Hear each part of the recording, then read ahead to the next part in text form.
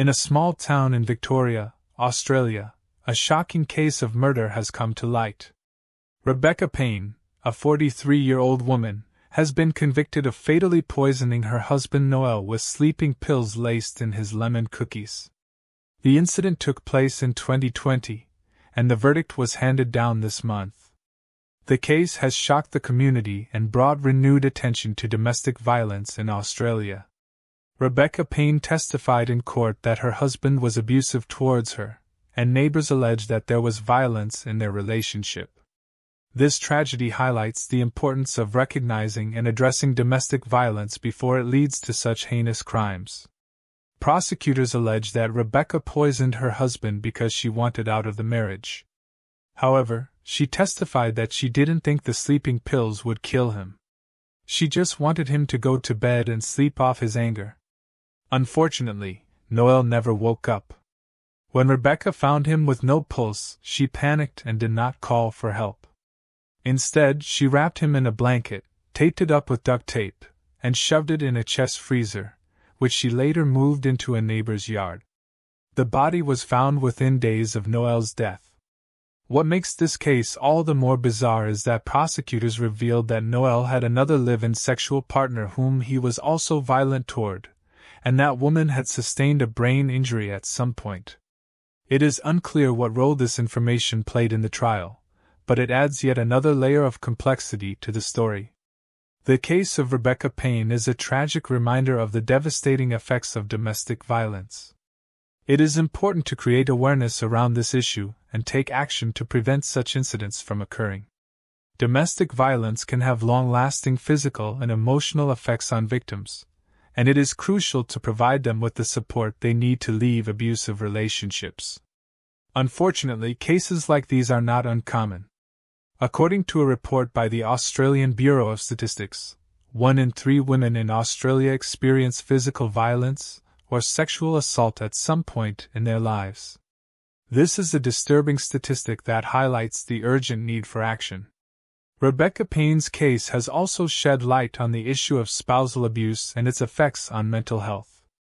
Victims of domestic violence are more likely to suffer from depression, anxiety, and other mental health issues. It is crucial to provide them with access to quality mental health care services to help them heal from the trauma they have experienced. The case has also raised questions about the criminal justice system in Australia. Many people are concerned that Rebecca Payne's sentence may not be severe enough given the severity of her crime. Others have criticized the media coverage of the case, arguing that it has been sensationalized and focused too much on the perpetrator rather than the victim. Regardless of what happens next, the case of Rebecca Payne has sparked an important conversation about domestic violence and the need for action. It is our responsibility, as a society, to create awareness around this issue and provide support to victims. We must work together to ensure that tragedies like this never happen again.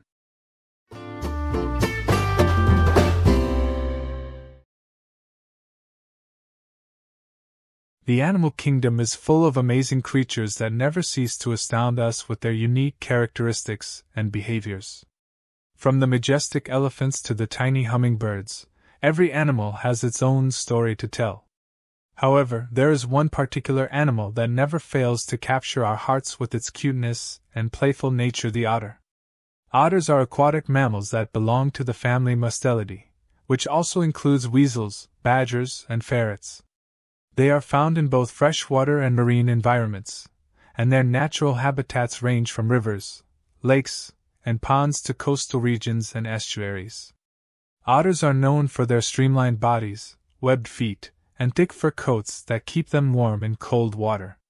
One of the most amazing things about otters is their ability to use tools. Unlike other animals that rely on instincts and brute force to obtain food, otters have been observed using rocks to crack open shellfish and clams. They hold the rock between their forepaws and strike the shell against it until it breaks open, revealing the tasty morsel inside. This behavior is not innate but learned, passed down from generation to generation through observation and practice. Another remarkable aspect of otters is their social behavior. These adorable creatures are highly sociable and often form close-knit family groups or rafts. A typical raft consists of several individuals, ranging from 2 to 20 or more, and may include both males and females.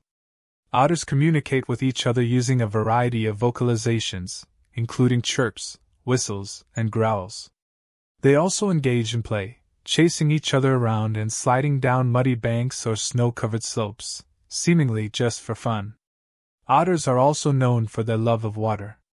They spend most of their time in the water, swimming gracefully and diving to depths of up to 60 feet in search of food. Their streamlined bodies allow them to move through the water with ease, while their webbed feet act like paddles, propelling them forward. Otters have also been observed holding hands while they sleep, forming a floating raft of cuteness. One species of otter that is particularly fascinating is the sea otter. These furry creatures are found along the northern and eastern coasts of the Pacific Ocean, from Alaska to California. Sea otters are the only species of marine mammal that do not have a layer of blubber to keep them warm in cold water. Instead, they rely on their thick fur coats, which consist of up to 1 million hairs per square inch, to trap air bubbles and provide insulation. Sea otters are also known for their affinity for shellfish, especially clams, crabs, and sea urchins. They use rocks to crack open their prey, just like their freshwater cousins. Unfortunately, sea otters are also one of the most endangered marine mammals in the world. Hunting, pollution, and habitat loss have all contributed to their decline. However, conservation efforts have helped to increase their numbers in recent years. In fact, the sea otter population in California has grown from just 50 individuals in the 1930s to over 3,000 today. In conclusion, otters are truly amazing animals that never fail to capture our hearts with their cuteness and playful nature. From their ability to use tools to their love of water, these creatures have many unique characteristics that make them stand out from other animals. Whether you're watching them play in the water or witnessing them crack open a clam with a rock, otters are sure to leave you feeling amazed and inspired. So next time you see an otter, take a moment to appreciate all the amazing things that make them such special creatures. The idea of humans colonizing other planets has long fascinated scientists and the public alike.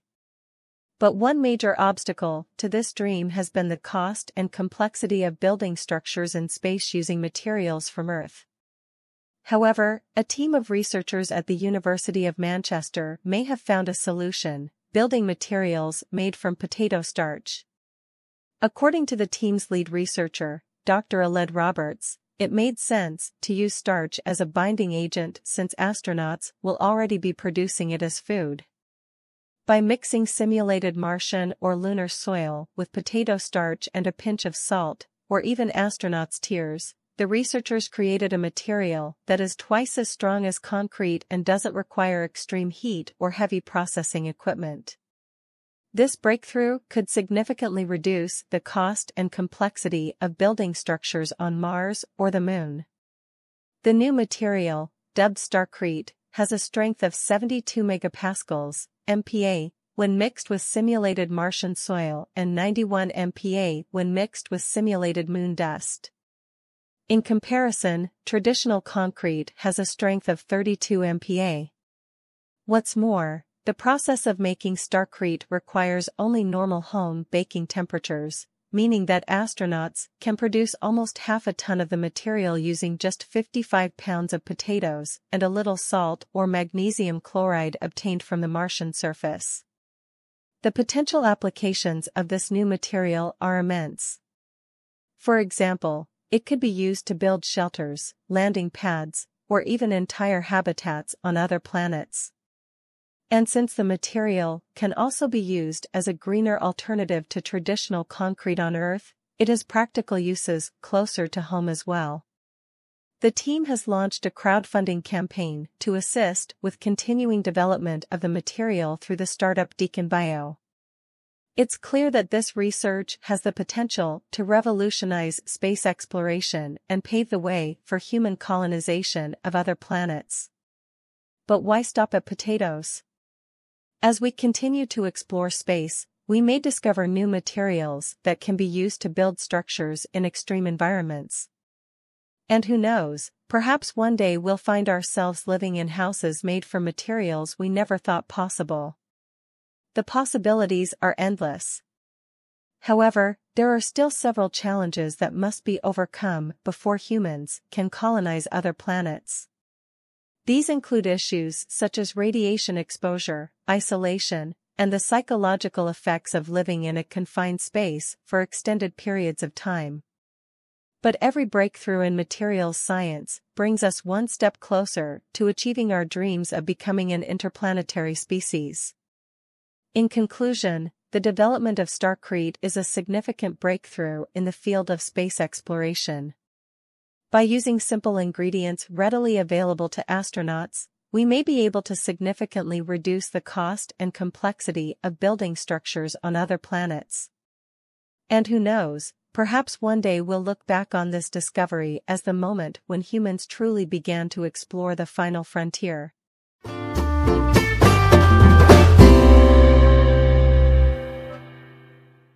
The world's first fully solar-powered plane has completed its historic journey around the world. The Solar Impulse 2 plane landed in Abu Dhabi on July 26 after flying for more than 23 days across 4 continents and over 42,000 kilometers. The Solar Impulse 2 set off from Abu Dhabi in March 2015 with the goal of promoting clean energy and sustainable transportation. The plane was designed and built by Swiss pioneers Bertrand Piccard and André Borschberg, who piloted it in turns throughout the journey. The wingspan of the plane is larger than that of a Boeing 747, but it weighs only 2.3 tons, or about the weight of a family car. The plane has 17,248 photovoltaic cells that power 4 electric motors, allowing it to fly during the day and store excess energy in batteries to fly at night. However, the journey was not without its difficulties. Due to a lack of ventilation, the plane's batteries overheated during the flight from China to Hawaii, causing damage that required several months of repairs. Despite this setback, the Solar Impulse 2 carried on with its mission and returned to the skies. The pilots encountered numerous difficulties along the way, including turbulence, severe weather, and fatigue. The pilots had to take turns sleeping for 20 minutes at a time in a specially designed cockpit that also served as their living quarters during the long flights, which could last up to 5 days. Muscat, Oman, Ahmedabad, India, Mandalay, Myanmar, Chongqing and Nanjing, China, Phoenix, Arizona, and Sevilla, Spain were among the cities visited by the Solar Impulse 2. The plane was met by enthusiastic crowds and local officials who praised the pilots' pioneering spirit and commitment to sustainability at each stop. One of the Solar Impulse 2 pilots, Bertrand Piccard, stated that the journey was not only about demonstrating the potential of clean energy, but also about inspiring people to think differently about the future of transportation. "If we can fly around the world without fuel, imagine what we can do on the ground," he said. The Solar Impulse 2 has already had an impact on the aviation industry, causing airlines and manufacturers to invest in more efficient technologies and cleaner fuels. It has also inspired a new generation of environmentalists and innovators working to make the world a more sustainable place. Finally, the Solar Impulse 2 journey represents a significant milestone in the history of aviation and renewable energy. It demonstrates that with perseverance, creative thinking, and a commitment to sustainability, we can accomplish great things and pave the way for a brighter future. "The future is clean, it's just a question of mindset," Bertrand Piccard said.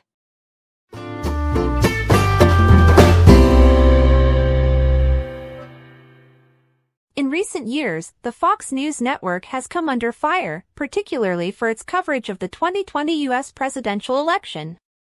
Abby Grossberg, a network producer, has filed a lawsuit against her own company, alleging that executives pressured her to accept responsibility for airing false election fraud claims in order to protect higher-ups and hosts, including Tucker Carlson.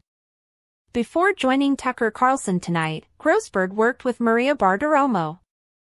She claims that due to sexist behavior at the company, Bartiromo's show was understaffed, making it difficult to fact-check claims of election tampering by Dominion voting systems.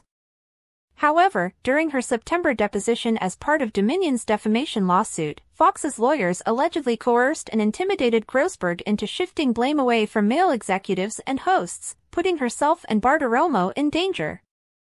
Grossberg describes Fox News as having a toxic culture in which women are not respected or valued. She claims that executives use derogatory language to describe female employees, including referring to Bartiromo as a crazy bee, menopausal, hysterical, and diva. She also claims anti-Semitic jokes, slurs against women, and open harassment occurred on Tucker Carlson Tonight.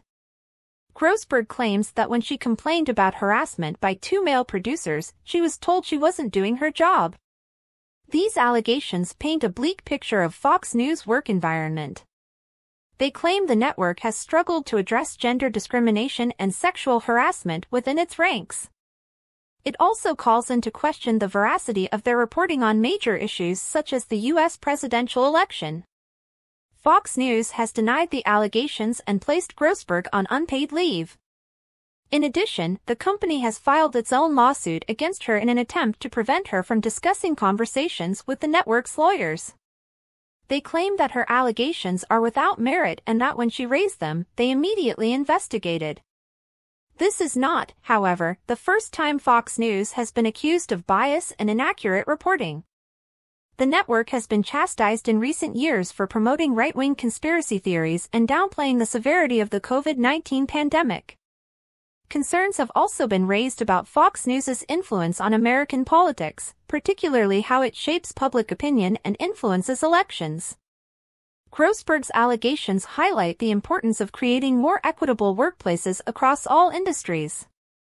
They emphasize the importance of companies confronting gender discrimination and sexual harassment head-on, rather than sweeping it under the rug. Furthermore, they emphasize the importance of journalistic integrity and the need to accurately and truthfully report the news. What happens next in this case remains to be seen. However, one thing is certain: Grossberg's allegations raise serious concerns about Fox News culture and the accuracy of its reporting. Finally, it is the network's responsibility to address these concerns and ensure that their workplace is a safe and respectful environment for all employees. To summarize, Grossberg's allegations are a wake-up call for Fox News and the wider media industry. They remind us of the importance of treating all employees with dignity and respect, as well as the importance of maintaining journalistic integrity in our reporting. Only in this way can we build a more just and equitable society in which all voices are heard and all people are valued.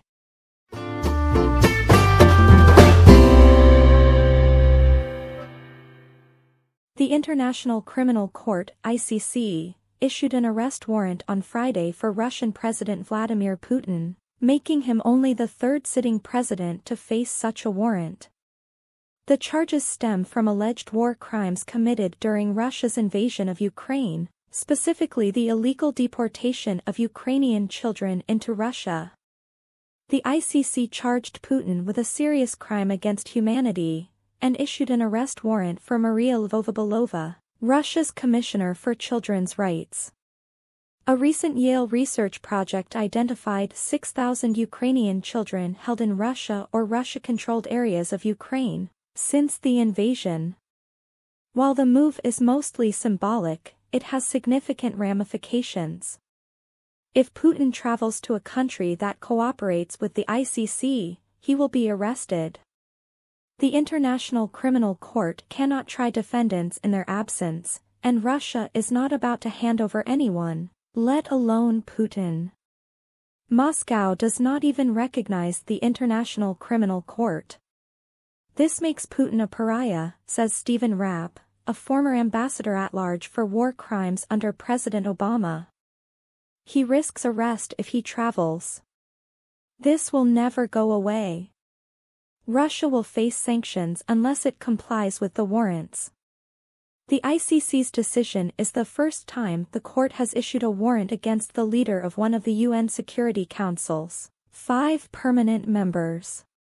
So Putin might go to China, Syria, Iran, his few allies, But he just won't travel to the rest of the world and won't travel to ICC member states who he believes would actually arrest him, says Adil Ahmad Haq, a Rutgers law professor who specializes in international law.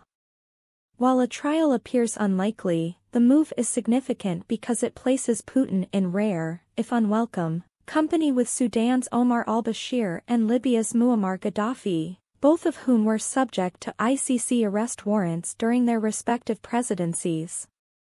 The ICC's decision will undoubtedly have an impact on Russia's international relations, and it remains to be seen how Putin will respond to the warrant.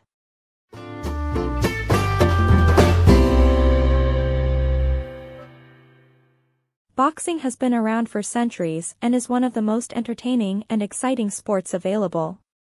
It's also a sport with an intriguing history, full of fascinating characters, dramatic moments, and plenty of controversy. So, let's go back in time and look at the colorful history of boxing. Boxing has its origins in ancient Greece, where it was known as pugilism. In 688 BC, the sport was included in the Olympic Games, and it was a brutal affair. The fights were held without gloves, and the winner was decided by knockout or submission. The sport was so violent that the Roman Empire eventually banned it. Boxing did not resurface in England until the 17th century, when it quickly gained popularity. The sport, however, remained extremely brutal, with fighters wearing no gloves and no rules to protect them. In fact, it was so dangerous that it was prohibited once more in 1743. However, the sport could not be contained and continued to evolve. Boxing rules were established in the late 1800s to make the sport safer. Gloves were introduced to protect the hands and faces of the fighters, and rounds were limited to 3 minutes to avoid exhaustion. These modifications paved the way for modern boxing. Muhammad Ali, formerly Cassius Clay, is one of history's most recognizable boxers.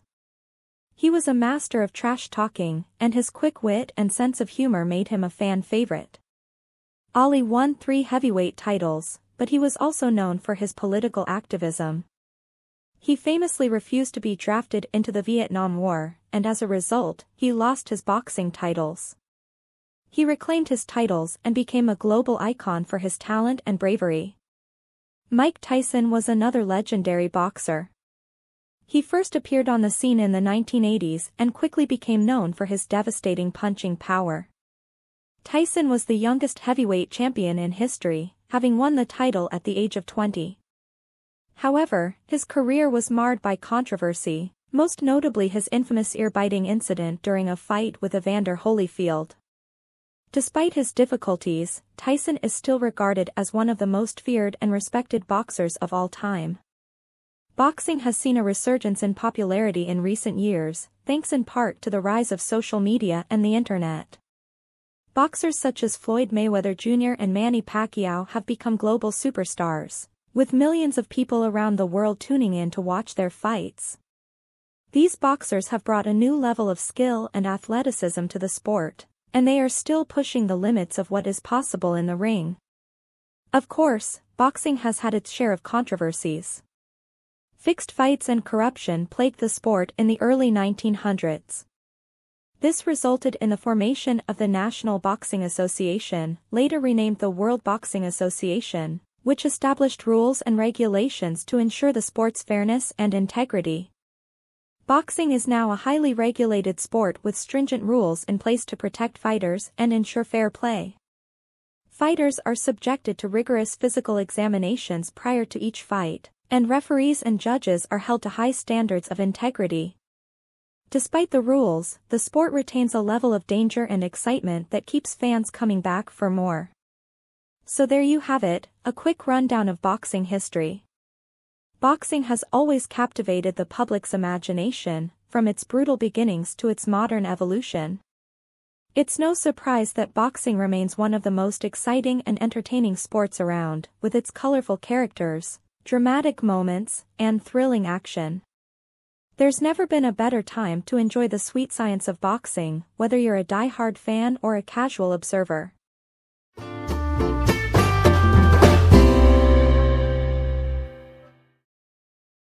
Leather, oh leather. The stuff that screams, I'm classy, and I know it. There's just something about leather that makes us all feel a little bit cooler, from jackets to shoes to purses. Maybe it's the way it smells, or maybe it's the fact that it's strong and long-lasting. In any case, leather is one of those materials that never goes out of style. Let's talk about the various types of leather available. First up is full-grain leather. This is the best leather money can buy. It's the hide's top layer, and it hasn't been sanded or buffed in any way. This means that it retains all of the animal's natural markings and flaws, giving it a distinct personality. Consider it the leather equivalent of a tough, handsome cowboy. Then there's top-grain leather. This is the second best quality leather and is frequently used in high-end leather goods. It has been sanded and buffed to remove any flaws, giving it a smoother and more uniform appearance than full-grain leather. It's like full-grain leather's more refined cousin. Then there's split leather, which is made from the hide's lower layers. Although it is not as durable as full-grain or top-grain leather, it is still of good quality and is commonly used in lower-end leather goods. It's the less experienced younger sibling of full-grain and top-grain leather. Bonded leather is the final option. This is the lowest quality leather available and is commonly used in furniture and other low-cost leather goods. It's made by grinding up leftover scraps of leather into a pulp and then gluing them back together. It's like the leather family's black sheep.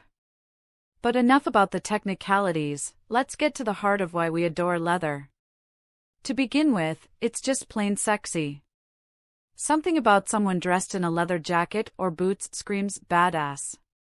Maybe it's because leather is often associated with motorcycles and rebellion, or maybe it's simply the way it hugs the body. Whatever it is, leather exudes sexiness. Another reason we adore leather is its versatility. You can wear it with almost anything and look great. For a more casual look, wear a leather jacket with jeans and a t-shirt, or a leather skirt with a blouse. Not to mention leather accessories like belts and purses. They add a sophisticated touch to any outfit. The best thing about leather, however, is that it lasts forever. Unlike cheaper materials, which wear out after a few uses, leather only improves with age.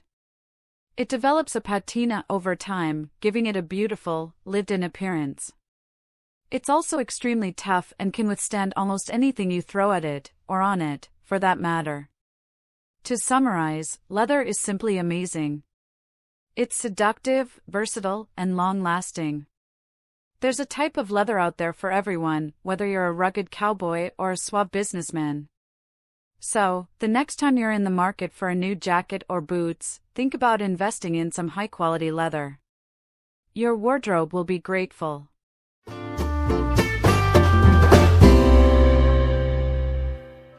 Soccer, or football as most people call it, is a sport that has captivated millions of people for over a century. Soccer originated in ancient civilizations such as China, Greece, and Rome, where people kicked a ball made of animal bladders or stuffed leather.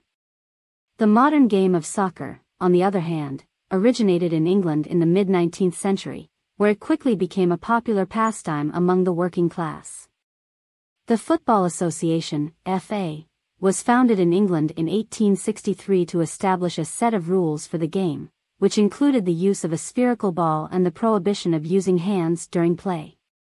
Soccer's popularity quickly spread throughout Europe, and by the early 20th century, it had become the world's most popular sport.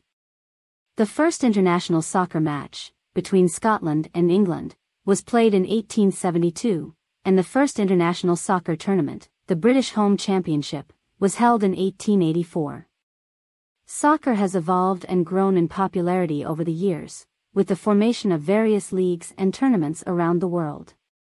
The FIFA World Cup, the most prestigious tournament, was first held in 1930 and has since become one of the most watched sporting events on the planet. Soccer, despite its global popularity, has not been without controversy. The introduction of the Video Assistant Referee, VR, system was one of the most contentious issues in soccer history. While some fans argue that VR has improved the accuracy of refereeing decisions, others believe it has slowed down the game and diminished the excitement of live play. Another source of contention in soccer in recent years has been racism. Many games have been marred by racist chants and gestures, and players have faced abuse both on and off the field. As a result, many soccer organizations have taken anti-racism measures, such as fining clubs and barring fans who engage in discriminatory behavior. Soccer has also been chastised in some quarters for being a low-scoring sport. While fans of other sports, such as American football, frequently level this criticism, it is important to remember that soccer is all about strategy and tactics. A single goal can often make or break a game, and the thrill of a well-executed play can be just as thrilling as a high-scoring match. Pelé is one of the most famous soccer players in history. The Brazilian striker is widely regarded as one of the greatest players of all time, having won 3 World Cups and scoring more than 1,000 goals throughout his career. Other legends include Diego Maradona, Lionel Messi, Cristiano Ronaldo, and Zinedine Zidane, all of whom have left their imprint on the game with their skill, talent, and passion. There are several teams that have achieved great success and earned a place in soccer history. Real Madrid, Barcelona, Manchester United, Liverpool, and Bayern Munich are just a few of the teams that have won multiple international titles while dominating their respective leagues. El Clásico, or rivalry between Real Madrid and Barcelona, is one of the most fiercely contested in the world of soccer, with fans tuning in from all over the world to watch the two Spanish giants battle it out on the field. There have been far too many memorable moments in soccer history to count. Some of the most memorable goals in World Cup history include Diego Maradona's Hand of God goal in 1986, Zinedine Zidane's headbutt in the 2006 World Cup final, and Lionel Messi's incredible solo goal against Getafe in 2007. Other memorable moments include the Miracle of Istanbul, in which Liverpool came back from 3-0 down to win the 2005 Champions League final, and the 1970 World Cup final, in which Brazil defeated Italy in a thrilling match that is still regarded as one of the best in soccer history. Soccer has continued to evolve and adapt to new challenges and opportunities in recent years. New technologies like goal line technology and player tracking systems have helped to improve the game's accuracy and fairness, while social media and streaming platforms have made it easier than ever for fans to follow their favorite teams and players.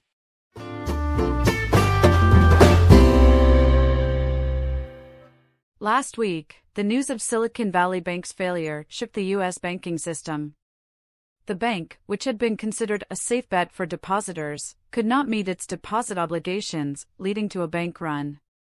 The Federal Deposit Insurance Corporation, FDIC, which insures deposits up to $250,000, stepped in to secure the depositors' funds, but the majority of the bank's customers had billions of dollars in deposits. The government eventually had to intervene to restore confidence in the banking system. The collapse of Silicon Valley Bank. The fall of Silicon Valley Bank was due to its investments in various projects that did not generate enough returns to cover its obligations. The bank had over-leveraged itself, taking on too much debt, and investing the money in risky ventures. When these ventures failed, the bank could not meet its deposit obligations. This created a panic among depositors, who feared that they would lose their money. The FDIC typically steps in when a bank fails, but in Silicon Valley Bank's case, the agency could only insure deposits up to $250,000. The vast majority of the bank's customers had more than that amount, leaving them vulnerable.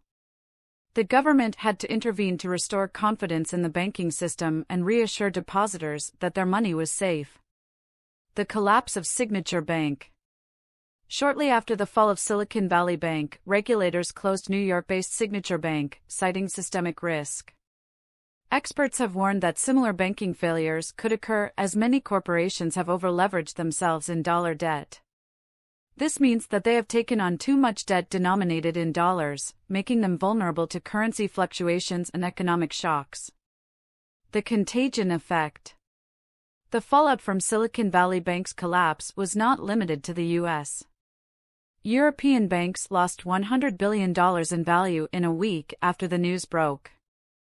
Despite tough regulations that should make a similar banking failure in Europe unlikely, the contagion effect is accelerating. The European Central Bank, ECB, has taken steps to prevent a banking crisis, including setting up a banking union and stress testing banks. The banking union allows for the centralized supervision of banks and a common deposit insurance scheme, which protects depositors across the Eurozone. The stress tests assess the bank's ability to weather different economic scenarios and identify potential weaknesses. The future of the U.S. banking system. The collapse of Silicon Valley Bank has raised concerns about the stability of the U.S. banking system. However, U.S. President Joe Biden has reassured the public that the banking system is safe. The government's intervention to secure depositors' funds has restored confidence in the system, and the FDIC's insurance program has protected depositors from losses. However, the collapse of Silicon Valley Bank serves as a reminder that banking failures can happen, even in the most developed economies. It is essential for regulators to monitor banks' activities and ensure that they are not taking on too much risk. This can be done through stress testing and regulatory oversight. Conclusion. The collapse of Silicon Valley Bank has highlighted the risks that banks face when they overleverage themselves and invest in risky ventures. The government's intervention to secure depositors' funds has restored confidence in the U.S. banking system, but concerns remain about the contagion effect and the stability of the system. Regulators must continue to monitor banks' activities and ensure that they are not taking on too much risk. The future of the U.S. banking system depends on it.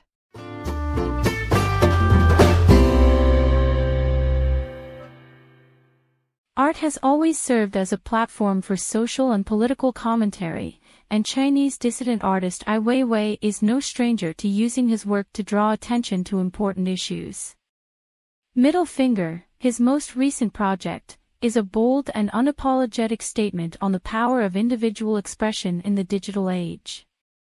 Middle Finger's concept is straightforward but effective. Anyone can enter an address into the program, and AI's iconic left hand will appear over that location, middle finger extended in defiance.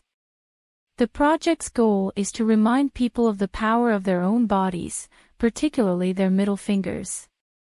According to AI, we frequently forget that we have a middle finger, or if we do remember, we misuse it.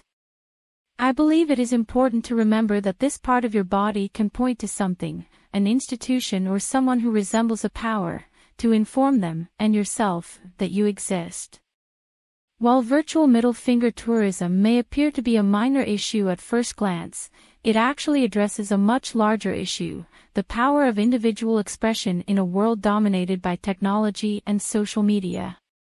It's easy to lose sight of our own agency in our increasingly digital lives, and to believe that our voices are being drowned out by the noise of the internet. AI reminds us that we still have the power to make ourselves heard by creating a platform that allows people to assert themselves in a tangible way.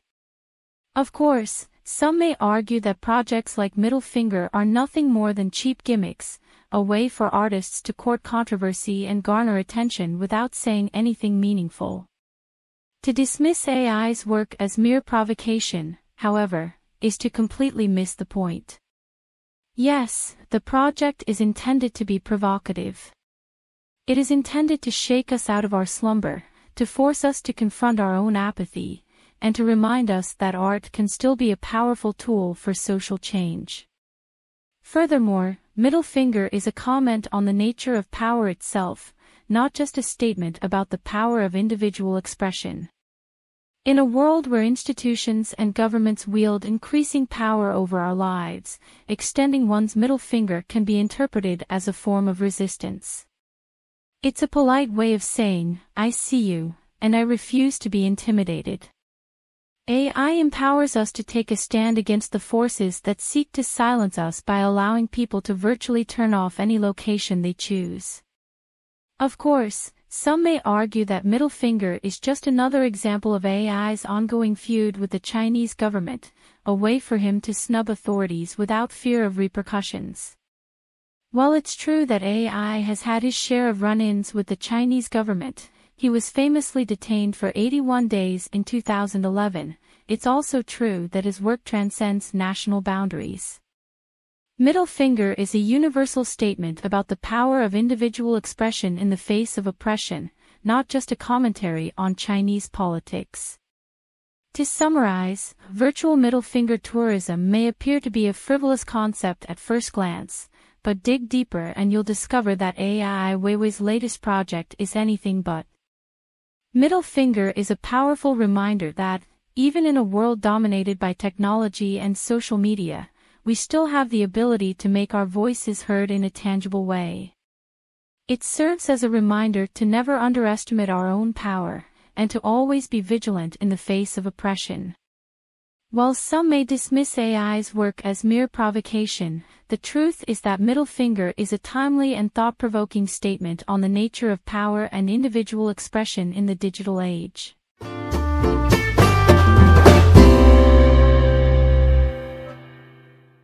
As urbanization continues to rise, more people are opting for small space living in microapartments. These tiny apartments offer affordable housing solutions for singles, couples, and students who are looking to live in the heart of the city. In this article, we'll explore some design ideas and space-saving solutions for making the most out of your microapartment. Microapartment design ideas. Designing a microapartment can be challenging, but with a few tips and tricks, you can create a stylish and functional living space. Here are some design ideas to get you started. Embrace minimalism.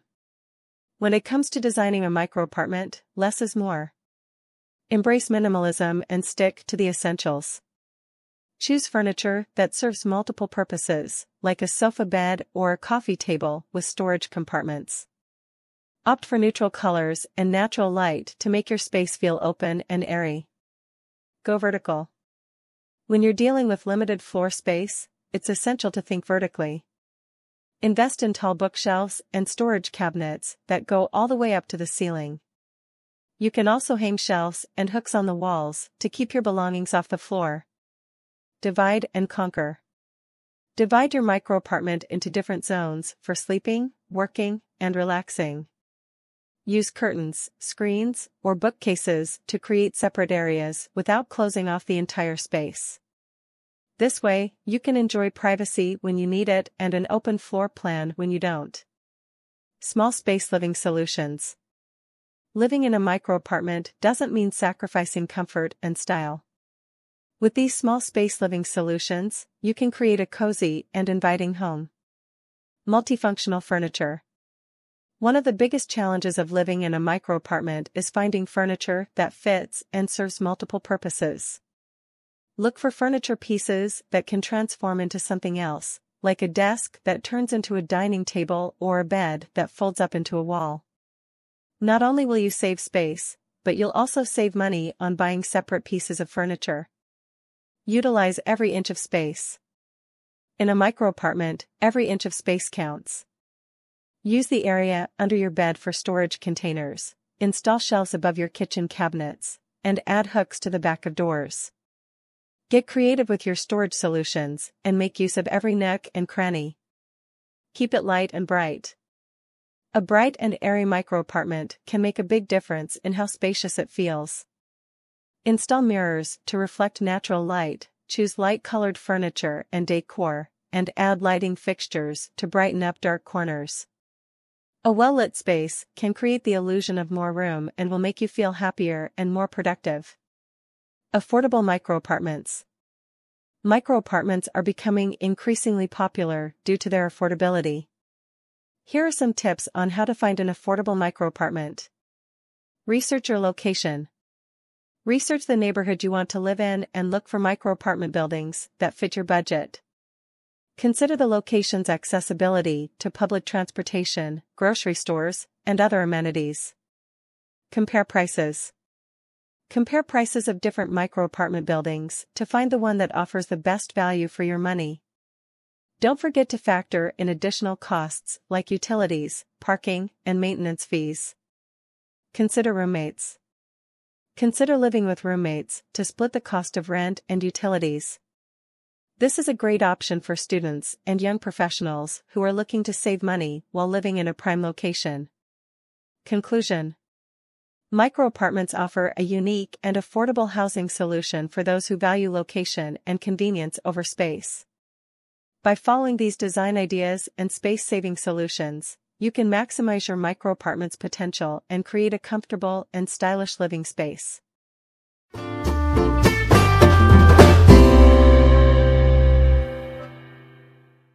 Our homes are becoming smarter, more connected, and more automated than ever before as technology advances at an unprecedented rate.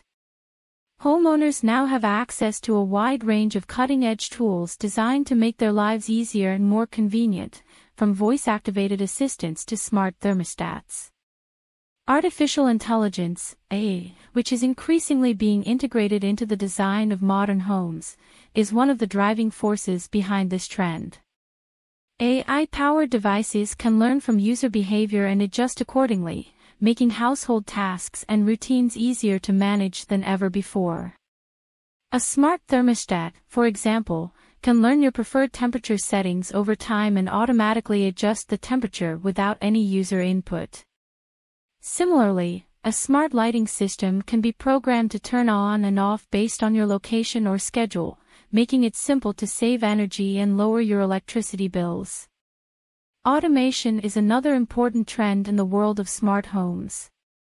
Homeowners can free up more time for other activities by automating various tasks around the house. A robotic vacuum cleaner, for example, can clean floors automatically, saving you the time and effort of doing it yourself. In addition to these practical advantages, smart homes offer new opportunities for entertainment and leisure. Homeowners can create immersive and engaging entertainment experiences in their own living rooms using advanced audio systems and virtual reality (VR) headsets. The rise of smart homes has also resulted in increased demand for connected devices and appliances. From security cameras and door locks to coffee makers and refrigerators, virtually every aspect of a home can now be monitored and controlled remotely. The smart TV, which allows users to stream their favorite shows and movies directly from the internet, is one of the most popular examples of this trend. Smart TVs, with built-in apps and voice command support, have become a mainstay in many modern living rooms. However, as with any new technology, there are some concerns about smart homes' impact on privacy and security. With so much data collected and transmitted by smart devices, there is a risk that this information will be misused. To address these concerns, manufacturers and regulators are collaborating to create new smart home standards and guidelines. For example, the European Union recently enacted the General Data Protection Regulation, GDPR, which establishes strict guidelines for how businesses collect and use personal information. Similarly, the Federal Trade Commission of the United States has issued guidelines for the development of IoT, Internet of Things, devices that emphasize the importance of security and privacy. Manufacturers can help ensure that their products are safe and secure for consumers to use by following these guidelines and implementing strong safeguards. Looking forward, it is clear that the trend towards smarter homes will only accelerate. As artificial intelligence and automation advance, homeowners will have access to even more powerful tools and features designed to improve their quality of life. For example, we may see the rise of fully autonomous homes, in which intelligent systems manage virtually every aspect of daily life. Whether it's cooking, cleaning, or managing finances, these future homes may be able to handle everything automatically, freeing up more time for the things that truly matter. Of course, there are still many obstacles to overcome before we get there. As with all emerging technologies, there will be setbacks along the way, so smart home development should be approached with caution and care. Nonetheless, the potential benefits of smart homes are too great to overlook. We can create living spaces that are more efficient, comfortable, and enjoyable than ever before by leveraging the power of AI and automation. Whether you want to upgrade your current home or build a new one from the ground up, the future of smart homes is bright. By embracing this exciting new trend, we can create a world in which our living spaces interact with us to create the ideal environment for our needs and desires.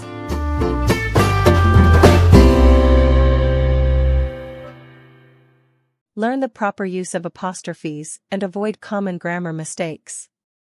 Improve your writing's clarity and professionalism with our helpful tips. One of the most commonly misused and misunderstood grammar points is the apostrophe.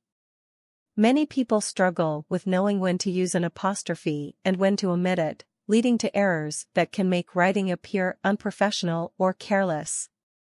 In this article, we will explore some of the most common mistakes made with apostrophes and offer tips on how to avoid them. Firstly, one of the most basic rules regarding apostrophes is that they are used to indicate possession. For example, the dog's bone indicates that the bone belongs to the dog. However, many people mistakenly add an apostrophe to the word its when indicating possession, as in the dog licked its paw. This is incorrect, as its is a contraction of it is rather than a possessive form. The correct usage would be the dog licked its paw. Another common mistake is the misuse of apostrophes in plural nouns. Apostrophes are not used to make nouns plural, so writing something like I have 3 apples would be incorrect. The correct form would be I have 3 apples. Similarly, when referring to decades or years, there is no need for an apostrophe before the S, as in the 1990s were a great time for music, not the 1990s were a great time for music. Apostrophes are also often used incorrectly with pronouns. For example, it's raining outside uses an apostrophe correctly because its is a contraction of it is. However, the book is theirs does not require an apostrophe, as theirs is already a possessive pronoun. Using an apostrophe in this case would result in the book is theirs, which is incorrect. Finally, it is important to note that apostrophes should never be used to create plurals of proper nouns or abbreviations. For example, I went to the Smith's house is incorrect, as it implies that there is only one person named Smith. Instead, it should be written as I went to the Smith's house if referring to multiple people with the last name Smith. Similarly, I bought 2 DVDs is improper. The correct form would be I bought 2 DVDs. In conclusion, the apostrophe is a powerful tool in the English language when used correctly, but it can also cause confusion when misused. By following the guidelines outlined in this article and seeking out additional resources on the topic, writers can improve their understanding of this crucial grammar point and avoid making common mistakes that can detract from the clarity and professionalism of their writing.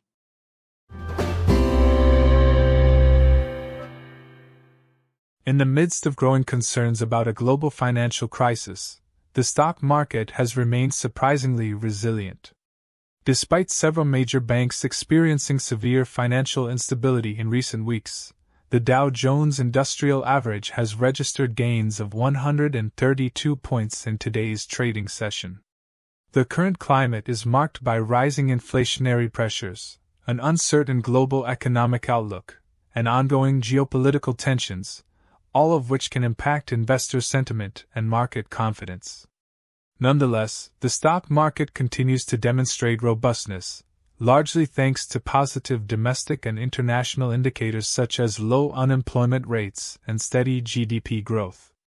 As always, it is important for investors to remember that not all stocks are performing equally well in this environment. While energy companies like ExxonMobil and Chevron have experienced gains, tech giants like Apple and Amazon have both seen declines in their share prices. One possible factor contributing to this divergence is the increasing regulatory scrutiny faced by tech companies, with many governments worldwide looking to curb the power and influence of big tech firms. Whether or not these concerns ultimately prove justified, they have certainly contributed to a more cautious approach from investors when it comes to tech stocks. Another issue facing investors in this current climate is the ongoing debate surrounding inflation. With prices on the rise across many sectors, there are concerns that central banks may be forced to adopt more hawkish monetary policies in order to prevent inflation from spiraling out of control. This could lead to higher interest rates, which in turn could put pressure on equity valuations. Despite these challenges, however, there are reasons to remain optimistic about the stock market's prospects in the medium to long term. For one thing, there is still ample liquidity in the system, with many investors flush with cash that they are eager to put to work in the market. Moreover, recent trends suggest that investors are increasingly gravitating towards sectors that are seen as more resistant to a potential downturn. These include areas such as healthcare, consumer staples, and utilities, which are generally viewed as more defensive plays in times of economic uncertainty. Of course, no investment strategy is foolproof, and there are always risks to be aware of. For example, geopolitical tensions between major powers such as the US and China or Russia and the EU could escalate rapidly, causing a sudden shift in investor sentiment that could reverberate across the stock market. Nonetheless, the current economic climate offers plenty of opportunities for investors who are willing to exercise prudence and caution. By diversifying their portfolios and avoiding overexposure to any single sector or asset class, investors can help safeguard against potential losses while also positioning themselves to take advantage of emerging trends and growth opportunities. Ultimately, the key to successful investing in this environment will be maintaining a long-term perspective and focusing on the fundamentals.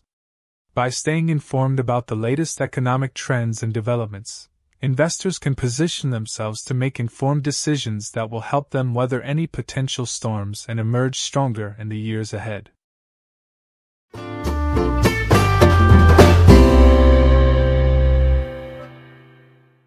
Do you remember your third birthday party or the time you went to the beach with your family when you were 4?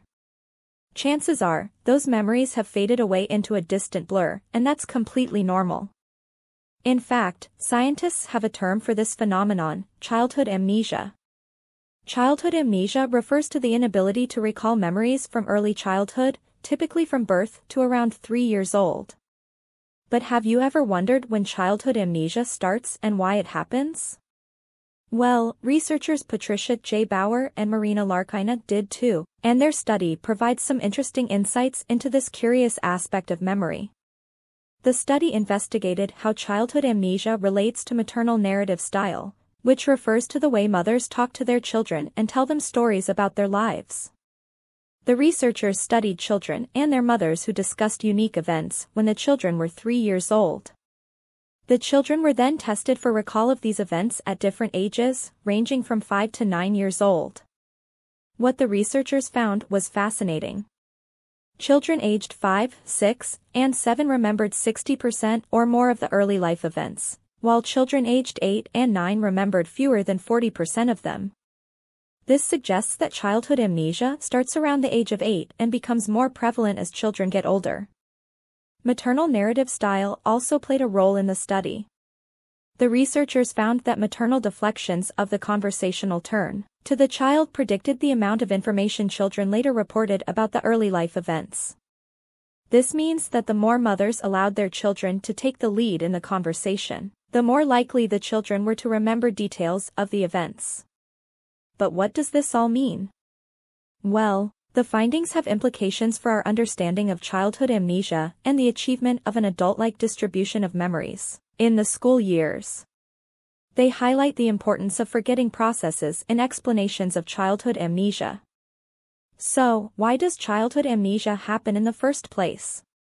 There isn't a clear answer yet, but some theories suggest that it may be due to the rapid growth and changes in the brain during early childhood. As children's brains develop, they may prune away or modify some of the connections between neurons that underlie memory, resulting in forgotten memories. Overall, childhood amnesia is a natural part of growing up, and this study sheds some light on when and how it occurs. So, the next time you can't remember something from your early childhood, don't worry, it's just your brain doing its thing.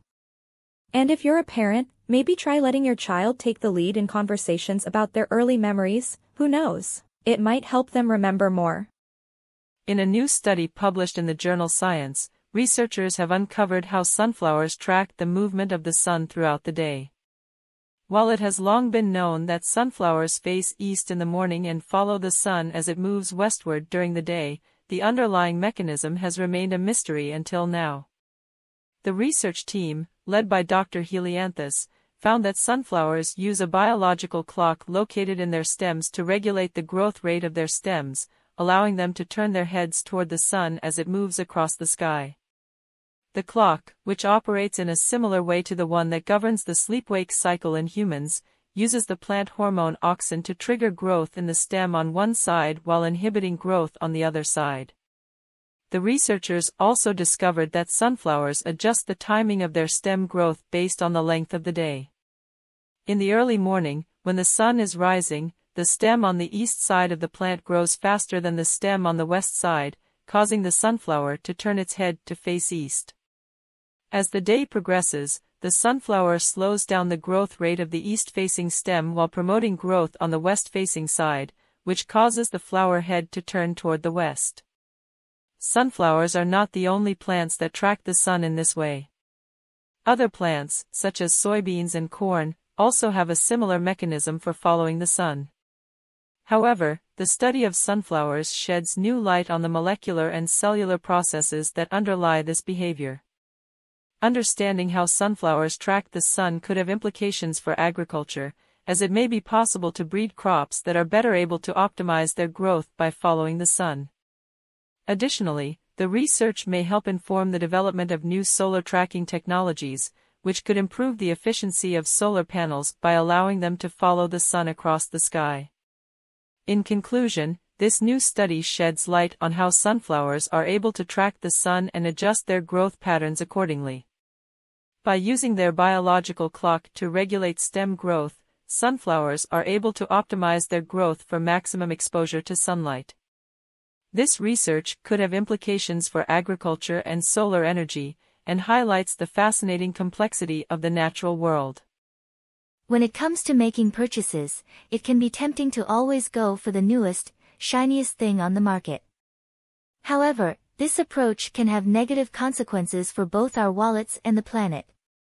That's why the concept of something old, something new, something used has gained popularity in recent years. By balancing our purchases between these three categories, we can save money, reduce waste, and support a more sustainable lifestyle. Something old. Vintage is the new buzzword in fashion and decor, and for good reason. Purchasing vintage or second-hand items not only saves money but also reduces the environmental impact of manufacturing new products.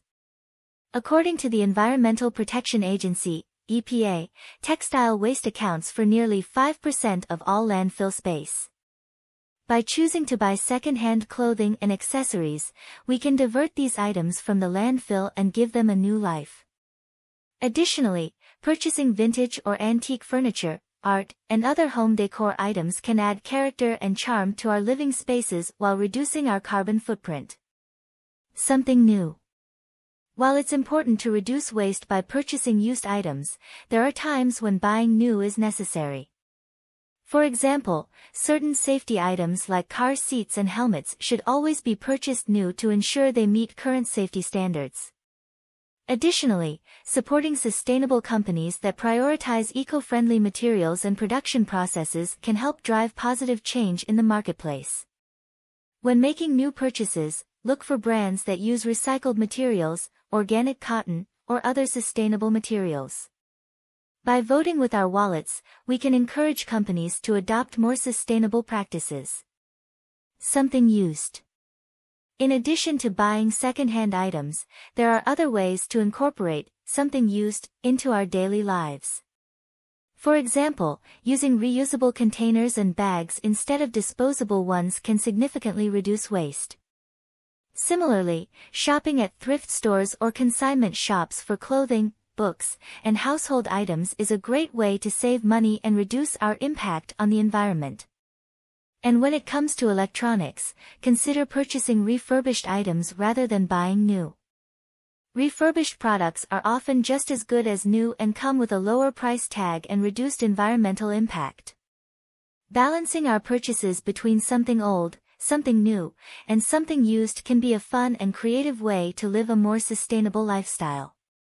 By supporting vintage and second-hand markets, choosing sustainable brands, and reducing waste through reusable containers and bags, we can save money and reduce our impact on the environment. So the next time you're tempted to splurge on something new, consider how you can balance your purchases and support a more sustainable future. Stocks tumbled on Wall Street on Friday as investors reacted to news of the biggest U.S. bank failure in nearly 15 years, and concerns about rising interest rates. The S&P 500 fell 1.4%, marking its worst week since September. The Dow Jones Industrial Average dropped 345 points, or 1.1%, while the Nasdaq Composite sank 1.8%. Some of the sharpest drops came from the financial industry, with banking stocks hit particularly hard. Regulators took over Silicon Valley Bank in a surprise midday move after shares of its parent company, SVB Financial, plummeted more than 60% this week. The company, which served the startup industry, was trying to raise cash to relieve a crunch. Analysts have said it was in a relatively unique situation, but it has led to concerns a broader banking crisis could erupt. The market's response came amid what strategists in a BofA global research report called the crashy vibes of March. Markets have been nervous about high inflation, which could force the Federal Reserve to re-accelerate its hikes to interest rates. The yield on the 10-year Treasury fell sharply from 3.91% to 3.69%, helping to set rates for mortgages and other important loans. Some of the sharpest drops on Wall Street came from banking stocks, with worries about who else may suffer a cash crunch if interest rates stay higher for longer and customers pull out deposits. This could force banks to sell bonds to raise cash, right as higher interest rates knock down prices for those bonds. Besides SVB Financial's struggles, Silvergate Capital said this week it's voluntarily shutting down its bank. It served the crypto industry and had warned it could end up less than well capitalized. Stock losses were heaviest at regional banks. First Republic Bank tumbled 14.8%, but filed a statement with regulators to reiterate its strong capital and liquidity positions. Charles Schwab lost another 11.7% after dropping 12.8% on Thursday, as investors stretched for read-throughs from the SVB crisis, according to analysts at UBS. The analysts called them logical but superficial because of differences in how companies get their deposits. Larger banks, which have been stress-tested by regulators following the 2008 financial crisis, held up better. J.P. Morgan Chase rose 2.5%. All told, the S&P 500 fell 56.73 points to 3,861.59. The Dow lost 345.22 to 31,909.64, and the Nasdaq dropped 199.47 to 11,138.89. Investors are closely watching the situation to see how it develops in the coming weeks. Some experts believe that the market is simply going through a correction, with stocks having been overvalued for some time. Others worry that the problems in the financial industry could lead to a broader economic downturn. It's important to remember that the stock market is inherently unpredictable and subject to fluctuations based on a wide range of factors. While Friday's tumble was significant, it's important not to overreact or make hasty decisions based on short-term market movements. Instead, investors should take a long-term approach to investing and focus on building a diversified portfolio that can weather market volatility. In conclusion, the recent stock market tumble on Wall Street has been driven by concerns about rising interest rates and the fallout from the biggest U.S. bank failure in nearly 15 years. While the market's response has been significant, it's important to remain calm and focused on long-term investment strategies. As always, investing carries risk, and it's important to consult with a financial advisor before making any major investment decisions. Researchers have mapped the connectome of an entire insect brain, specifically a Drosophila larva, to better understand the brain's function. The team, led by Michael Winding, found that multisensory and interhemispheric integration were pervasive, meaning that the insect brain was able to combine information from multiple sources and use both hemispheres of the brain to process it. The architecture was highly recurrent, with abundant feedback from descending neurons, and multiple novel circuit motifs were identified. Interestingly, some of the structural features resembled state-of-the-art deep learning architectures, including multi-layer shortcuts and nested recurrent loops.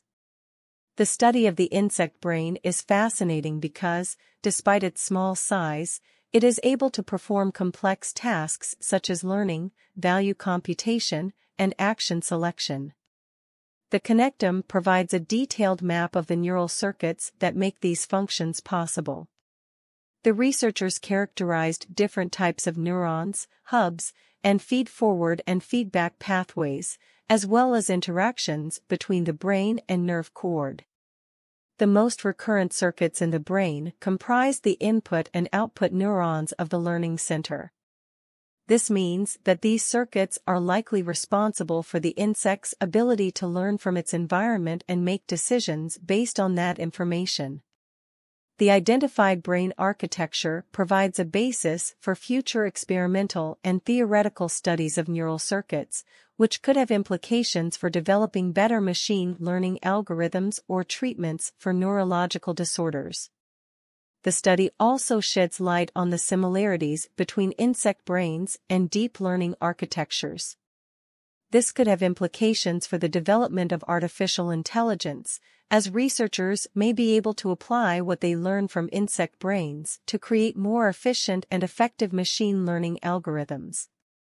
In conclusion, the mapping of the connectome of an entire insect brain is a significant step forward in understanding the function of neural circuits. The researchers identified novel circuit motifs and characterized different types of neurons and pathways. The results of the study could have implications for both machine learning and treatments for neurological disorders. On this day in 1879, one of the most influential scientists of all time, Albert Einstein, was born in Ulm, Germany. He is known for his groundbreaking work in theoretical physics, particularly his theory of relativity, which fundamentally changed the way we understand space, time, and gravity. Einstein was a curious child, often questioning the world around him. He was also a gifted student, but struggled with traditional education methods. At age 16, he moved to Switzerland and eventually studied at the Federal Polytechnic School in Zurich. After graduation, he worked as a patent clerk, where he had plenty of time to pursue his own scientific research. It was during this time that Einstein began to develop his revolutionary ideas about the nature of the universe. In 1905, he published 3 papers that would shake the foundations of physics. The first introduced the concept of photons and the idea that light can be both a particle and a wave. The second was on Brownian motion, the random movement of small particles in a fluid. The third was on the special theory of relativity, which showed that the laws of physics are the same for all non-accelerating observers, and that the speed of light is constant regardless of the observer's motion. Einstein's work on relativity became particularly important in the years that followed, as it helped explain phenomena like the bending of starlight by gravity, and the fact that time appears to move more slowly for objects in motion. In 1915, Einstein published his general theory of relativity, which expanded on the earlier work and showed that gravity is the curvature of space-time caused by the presence of mass and energy. Throughout his life, Einstein continued to work on physics and became an important figure in the scientific community. However, he was also known for his sense of humor and his love of music. He played the violin, and often said that if he hadn't become a scientist, he would have become a musician. Einstein passed away in 1955 at the age of 76, but his contributions to science continued to shape our understanding of the world. His theories have been tested and verified countless times, and have led to important discoveries like black holes and gravitational waves. Despite his immense contributions to science, Einstein remained humble and had a sense of humor about himself and his work. He once said, "I have no special talent, I am only passionately curious." It is this passion for learning and understanding that made him one of the greatest minds of all time. So, on this day in history, we celebrate the birth of Albert Einstein, and the incredible impact he had on the world of science and beyond. On this day, March 6, in the year 1836, a historic event took place in the small town of Nacogdoches, Texas.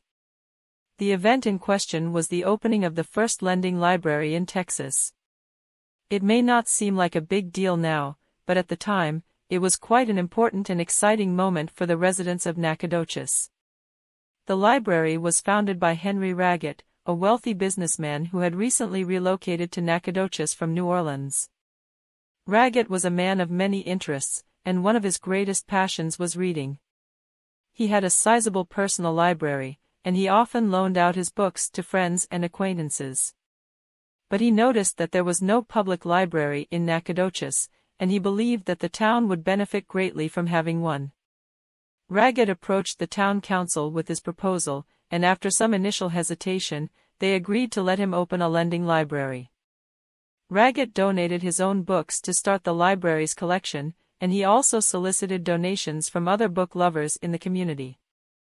Within a few weeks, the library had over 100 books in its collection, ranging from classics like Shakespeare and Cervantes to more contemporary works like the novels of Sir Walter Scott. The library quickly became a hub of activity in Nacogdoches. People of all ages and backgrounds came to borrow books, discuss literature, and attend lectures and other cultural events. It was especially popular among young people, who saw the library as a way to broaden their horizons and learn about the wider world beyond Nacogdoches. One of the most memorable events in the library's early years was the arrival of a traveling Shakespearean actor named John Wilkins. Wilkins was a tall, flamboyant man with a booming voice and a penchant for over-the-top theatricality. He arrived in Nacogdoches in the summer of 1838, and he immediately made a name for himself by putting on a series of performances of Shakespeare's plays. Wilkins quickly became a fixture at the library, where he would hold court in the reading room, regaling patrons with stories of his adventures on the stage. He also gave lectures on Shakespeare and the art of acting, which were attended by large crowds of eager listeners. But Wilkins was not content to simply talk about Shakespeare, he wanted to perform it. And so, in the fall of 1838, he organized a production of Hamlet that was to be performed in the library's main reading room. The production was a smashing success. The room was packed with people, many of whom had never seen a play before. Wilkins played Hamlet himself, and he was a revelation. His booming voice and theatrical gestures brought the character to life in a way that few had ever seen before. The library was transformed into a makeshift theater, with chairs and benches arranged in rows to accommodate the audience. There were no special effects or elaborate costumes, but the power of Shakespeare's language and Wilkins' performance carried the day. The library continued to thrive in the years that followed, and it remained a vital part of the Nacogdoches community for many decades. Today, it is remembered as a testament to the power of books and culture to bring people together, and as a reminder that even the smallest towns can be home to great ideas and great achievements. Have you ever caught yourself yawning in response to someone else's yawn, even when you're not tired? Yawning is a universal phenomenon, and scientists have been studying it for decades, yet many aspects of it remain a mystery. In recent years, research has revealed some fascinating insights into the science behind yawning and its social implications. Yawning is a reflexive act that involves inhaling deeply and exhaling audibly. It's often associated with tiredness or boredom, but people also yawn in response to stress, anxiety, and other emotions. Despite its widespread occurrence, the exact purpose of yawning is still not entirely clear. One theory suggests that yawning helps to regulate brain temperature. When we're tired or bored, our brain activity slows down, and yawning increases blood flow to the brain, cooling it down and increasing its oxygen supply. This theory is supported by studies showing that people yawn less frequently in cool temperatures and more frequently in warmer temperatures. Another theory proposes that yawning helps to synchronize our sleep-wake cycles. When we yawn, we stretch our jaw muscles, which in turn stimulates the trigeminal nerve in our face. This nerve is connected to the part of the brain that controls our circadian rhythms, which regulate our sleep and wakefulness. By yawning, we may be resetting our internal clock and promoting alertness. Yawning also has social implications. It's been observed that yawning is contagious, meaning that when one person yawns, others around them are more likely to yawn as well. This phenomenon is called contagious yawning, and it's been observed in many species, including humans, chimpanzees, and dogs. Contagious yawning is thought to be a form of empathy. When we see someone else yawning, our brains automatically mimic the action, activating the same neural pathways that are involved in actual yawning. This suggests that contagious yawning is a subconscious way of expressing empathy and bonding with others. Interestingly, contagious yawning is not universal. Some people are more susceptible to it than others, and studies have found that it's more common among people who score high on tests of empathy and social awareness. People with autism, who often struggle with social interaction, are less likely to yawn contagiously. The social implications of yawning extend beyond empathy and bonding. Yawning can also signal boredom, disinterest, or even disrespect. In some cultures, yawning in public is considered rude or offensive, while in others, it's seen as a sign of relaxation and comfort. Understanding these cultural differences can be important for navigating social situations and avoiding misunderstandings. In conclusion, yawning is a fascinating phenomenon that has puzzled scientists and intrigued the public for centuries. While much remains unknown about its exact purpose and mechanisms, recent research has shed light on the role of yawning in regulating brain temperature, synchronizing sleep-wake cycles, and promoting empathy and social bonding. By understanding the science behind yawning and its social implications, we can gain a deeper appreciation for this ubiquitous and intriguing behavior. Lululemon is a fitness brand that has taken the world by storm. Lululemon has made a name for itself in the industry for their high-quality workout clothes and trendy designs. Lululemon's connection to lemons, on the other hand, may be less well known. In this article, we'll look at the connection between Lululemon, lemons, and love. Let us begin with lemons. These bright, citrusy fruits can be used for more than just flavoring water or baking lemon bars. Lemons are high in antioxidants and vitamin C, and their juice has been used for everything from skin care to cleaning.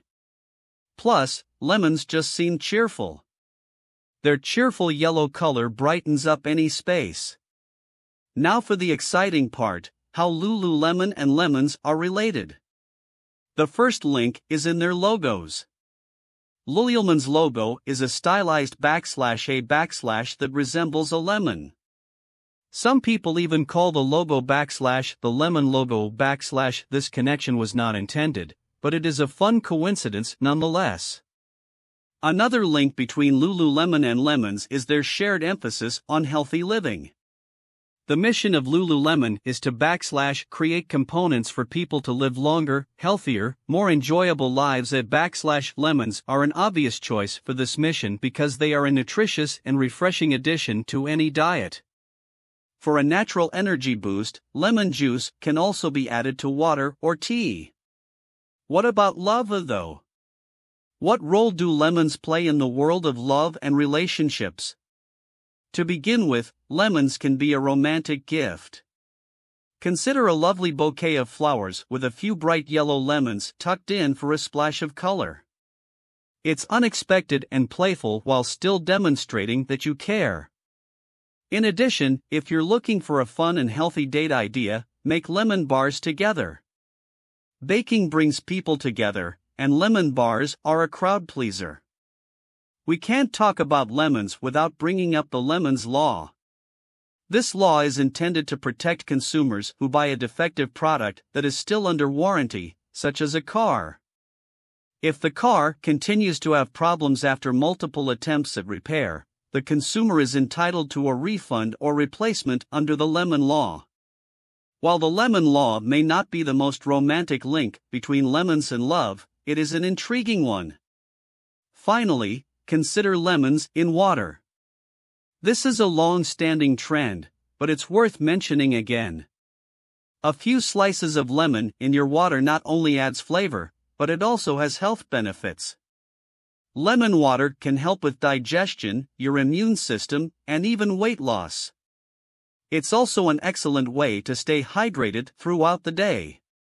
Finally, while Lululemon, lemons, and love may appear to be an unlikely trio, they actually have a lot in common.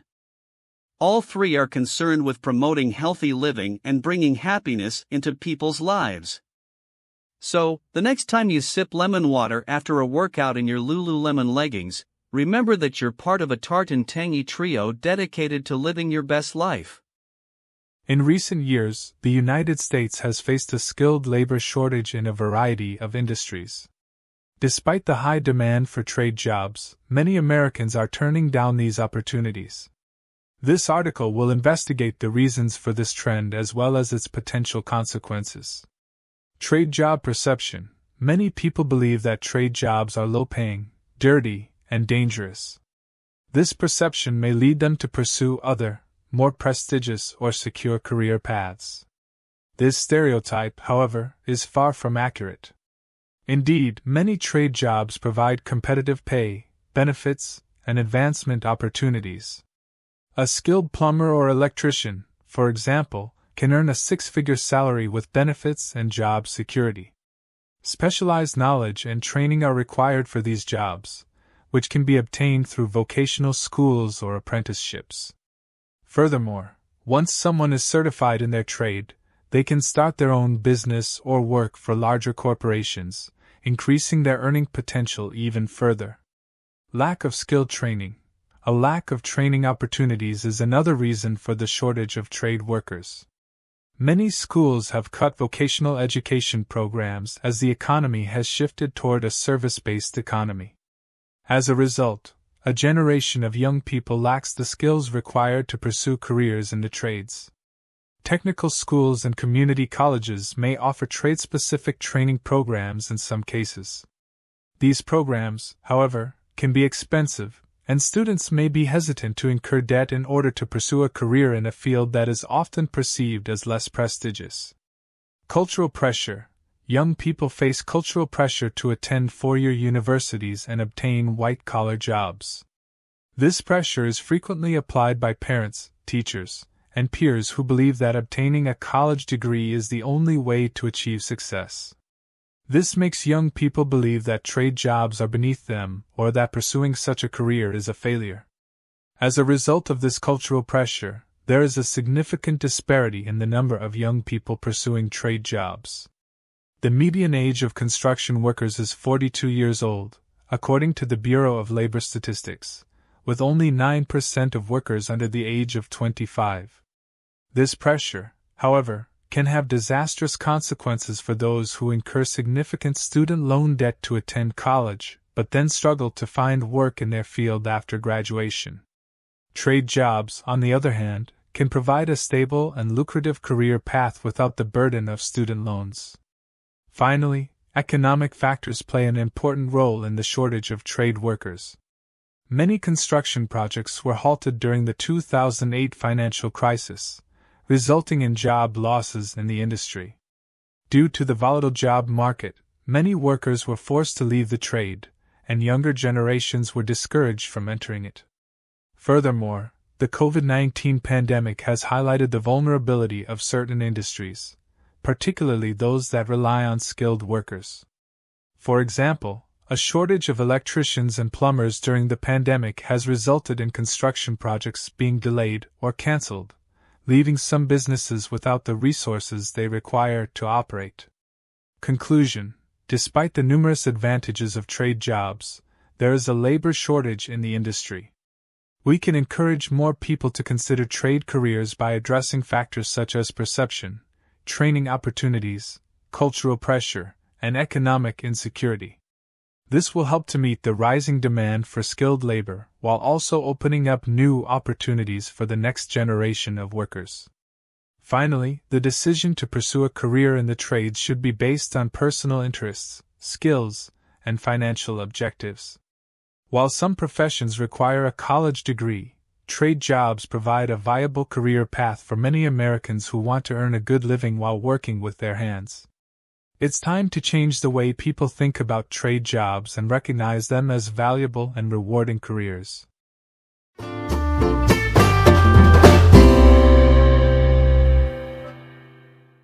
Artificial intelligence, AI, technology has advanced significantly in recent years, and it is now affecting all aspects of our lives. From self-driving cars to voice assistants like Siri and Alexa, the way we interact with technology is rapidly changing. In this article, we will look at the current state of artificial intelligence, its benefits and challenges, and how businesses can prepare for the future. The current state of artificial intelligence. AI is no longer just a science fiction concept, it is becoming more and more integrated into our daily lives.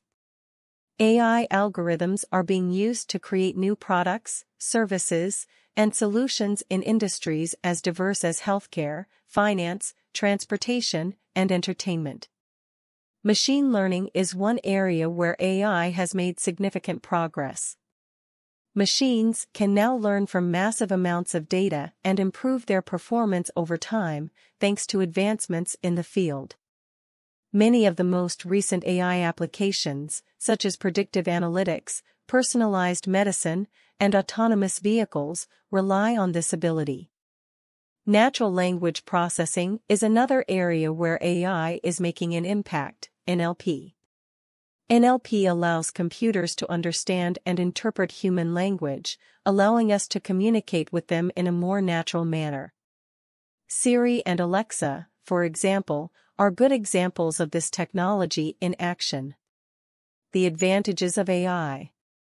AI offers numerous advantages to both individuals and businesses. For one thing, it can automate repetitive tasks, allowing employees to focus on more complex and strategic tasks. This increased productivity can save businesses money while also improving job satisfaction and lowering employee burnout. In healthcare, AI is assisting doctors in more accurately diagnosing diseases and providing personalized treatment plans based on patient data. The technology is also being used to develop new drugs and therapies, which could save countless lives.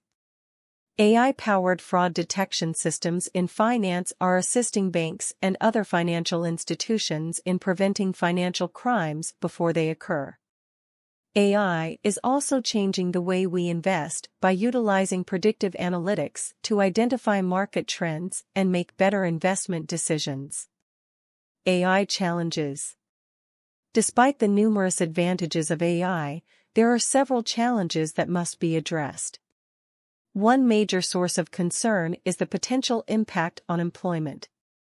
As machines become more capable of performing tasks previously performed by humans, some jobs may become obsolete. Policymakers must develop policies to assist workers who may be displaced by automation. Another issue to consider is the ethical implications of AI. As machines become more intelligent, there is a risk that they will make harmful decisions or violate human rights. AI algorithms are also susceptible to bias if they are trained on biased datasets. To address these concerns, organizations must ensure that their artificial intelligence (AI) systems are transparent, accountable, and adhere to ethical principles. Making plans for the future. Businesses must adapt to stay competitive as AI evolves. This entails investing in artificial intelligence technologies and training employees to work alongside machines. Companies should also focus on developing an innovation and experimentation culture in which employees are encouraged to try new things and take calculated risks. Amazon is one example of a company that is embracing AI. The e-commerce behemoth employs artificial intelligence algorithms to personalize product recommendations and optimize its supply chain. Amazon has also created a fleet of delivery drones that use artificial intelligence to navigate and avoid obstacles. Google is another example, as it uses AI to improve the accuracy of its search results and develop new products and services. Google is also investing in AI-powered healthcare solutions that could assist doctors in more accurately diagnosing diseases and providing personalized treatment plans. To summarize, the AI era has begun, and it is changing the way we live, work, and interact with technology. While AI has many advantages, it also has some drawbacks that must be addressed. Businesses can stay ahead of the curve and reap the benefits of this exciting new technology by embracing AI and planning for the future. Water that is safe to drink is critical to our health and well-being. Tap water, on the other hand, may contain harmful contaminants like lead, bacteria, and chlorine. That is why you should invest in a filtration system to ensure the purity of your drinking water. In this article, we'll look at the various types of water filters on the market and how to pick the best one for your needs. Filtered water bottles. Filtered water bottles are an excellent choice for those who are constantly on the go or who enjoy outdoor activities such as hiking or camping. Look for a filtered water bottle with a sturdy design that can withstand rough outdoor use. It is also critical to select a bottle with a filter that effectively removes contaminants and is simple to replace when necessary. Drinking water filters. There are several types of drinking water filters, including activated carbon, ceramic, and sediment filters. Consider the quality of your tap water as well as the specific contaminants you want to remove when choosing a drinking water filter. For example, if your tap water contains high levels of chlorine, it's best to use a chlorine-removing filter. Reverse osmosis systems are effective at removing minerals, heavy metals, and dissolved solids from tap water. These systems, however, can be costly and require professional installation. It is critical to select a reverse osmosis system with a high-quality membrane capable of effectively removing contaminants and having a long lifespan. Water filtration systems. To remove a wide range of contaminants from tap water, water filtration systems typically use multiple stages of filtration. Consider the quality of your tap water, your budget, and the size of your household when selecting a water filtration system. It is critical to select a system with easy-to-replace filters that have a long lifespan. Water purifiers use advanced technology to remove contaminants as well as bacteria and viruses from tap water. Look for water purifiers that have been certified by organizations such as NSF International or the Water Quality Association. It is also critical to select a purifier that has a high-quality UV lamp or chemical treatment system. Alkaline water filters. These filters raise the pH of tap water, making it less acidic. When selecting an alkaline water filter, look for one that uses natural materials to raise the pH level, such as coral or tourmaline. It is also critical to select a filter that has a long lifespan and is simple to install. Fluoride removal filters. Fluoride removal filters are specifically designed to remove fluoride from drinking water. Look for fluoride removal filters that use activated alumina or bone char to effectively remove fluoride. It is also critical to select a filter that does not significantly reduce the flow rate of your tap water. Water cooler dispensers. For offices or homes, water cooler dispensers are a convenient option. Consider the size of your household and the frequency of use when selecting a water cooler dispenser. It is critical to select a dispenser with a sufficient reservoir and a dependable heating and cooling system. Types of water cooler dispensers. There are typically two types of water coolers, bottle-fed and bottleless. Bottle-fed coolers use large plastic bottles that can be refilled or replaced when empty. Bottleless coolers, on the other hand, are directly connected to a water source and filter the water as it passes through the dispenser. Maintenance and cleaning. To ensure proper hygiene, it's important to regularly clean and maintain your water cooler dispenser. This involves cleaning the dispenser's reservoir and sanitizing the components that come into contact with the water. Portable water filters. Because they are small and lightweight, portable water filters are ideal for travel or outdoor activities. Consider the type of filter used and the ease of replacement when selecting a portable water filter. It is also critical to select a filter with a high flow rate to ensure immediate access to clean drinking water. Portable water filters typically use one or more filtration methods to remove impurities from water. Some common types of filters include activated carbon, ceramic, and hollow fiber membranes. Each type of filter has its own strengths and weaknesses, so it's important to select the right type of filter for your needs. Countertop water filters are designed to sit on your kitchen counter and connect directly to your faucet. Consider the amount of counter space available as well as the quality of your tap water when selecting a countertop water filter. To ensure a consistent supply of clean drinking water, choose a filter with a long lifespan and a high flow rate. Finally, the best filtration system for your drinking water is determined by your specific needs and preferences. There are numerous options on the market, whether you prefer a portable water bottle or a countertop filter. You can ensure that your drinking water is clean and safe to drink by investing in a high-quality filtration system. TikTok, the video sharing app that has become a global phenomenon, is coming under increased scrutiny due to its ties to China as well as concerns about data privacy and security. As more countries consider or implement TikTok bans, the app's and its millions of users' future is uncertain. The controversy surrounding TikTok stems from the fact that it is owned by ByteDance, a Chinese company subject to Chinese laws and regulations, including those pertaining to national security and censorship. Critics claim that this exposes TikTok to government interference and surveillance, as well as that the app collects and shares user data with Chinese authorities without consent or transparency.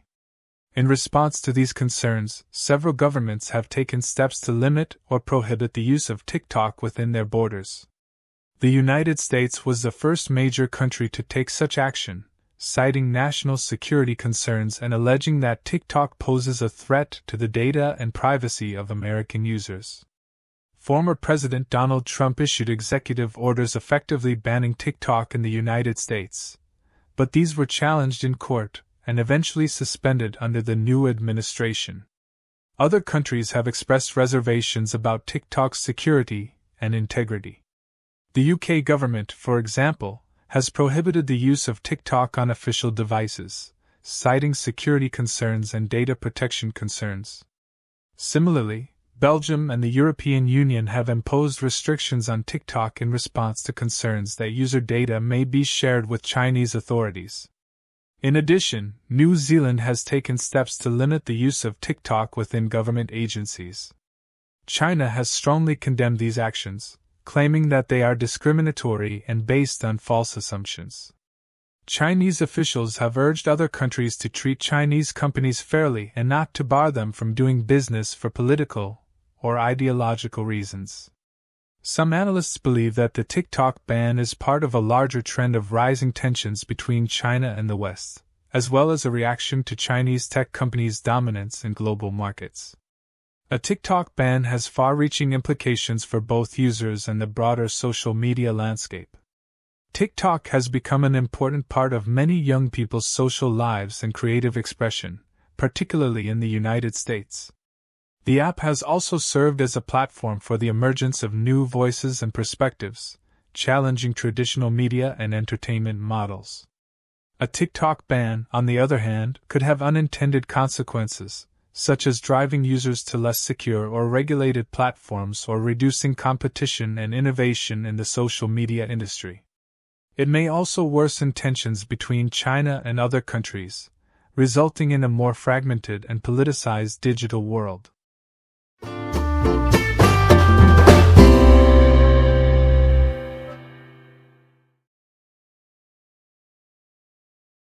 It looks like John Garza and Ali Nemo thought they could pull off a prison break like the infamous Andy Dufresne from The Shawshank Redemption. But instead of a rock hammer hidden in a Bible, these two used a toothbrush and a metal object to construct their tools. Talk about MacGyver-level skills. The Newport News Sheriff's Office says the duo managed to escape by exploiting a design weakness in the medium-security jail. And let's be honest, if there's one thing humans are good at, it's exploiting weaknesses. From hackers infiltrating computer systems to kids figuring out how to sneak cookies before dinner, we're always looking for ways to bend the rules. But back to Garza and Nemo. After tunneling through a cell wall, the pair scaled the containment wall to gain their freedom. It's like they were auditioning for a role in an action movie. The only problem? They ended up at an IHOP. Because when you've just escaped from jail, what's the first thing you want? Pancakes, of course. It didn't take long for authorities to track down the fugitives thanks to some eagle-eyed citizens who spotted them at the Pancake House. Maybe Garza and Nemo should have gone to a less crowded spot like Waffle House. Just saying. Now that they're back in custody, the two men will face even more charges. It's like they didn't learn their lesson the first time. Garza was being held on contempt of court and probation violations, while Nemo faced charges including credit card fraud, forgery, and possession of burglary tools. And now they can add attempted escape artist to their rap sheets. But let's give credit where credit is due. These guys had some serious determination to break out of jail. It takes a certain level of commitment to dig a tunnel with a toothbrush. And who needs a fancy hammer when you've got a metal object? These guys are the definition of resourceful. Of course, we don't condone breaking out of jail. It's illegal and dangerous. But we can appreciate the creativity that went into this escape attempt. Maybe Garza and Nemo should consider a career change. With their skills, they could be successful engineers or inventors. In the end, it's clear that these two were not menacing individuals, as the Newport News police chief pointed out. They were just two guys trying to break free from the monotony of jail life. But unfortunately for them, their freedom was short-lived.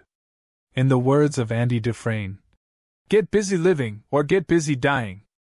And it looks like Garza and Nemo will be doing the latter for a little while longer.